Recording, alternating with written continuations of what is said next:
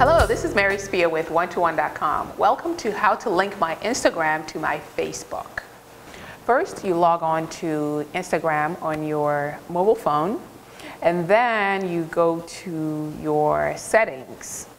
On the settings, you actually go under your profile. On your profile, you click on this icon, which takes you to your options. Under options, just scroll down and you will see preferences. Under preferences, click on share settings.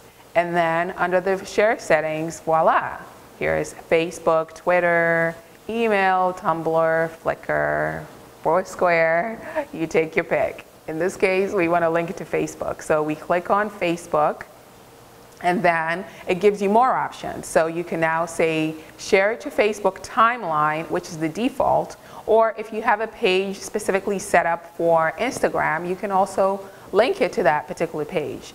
But, you know, more than likely just set it to the timeline so that whatever you post to Instagram also shows up on your Facebook timeline.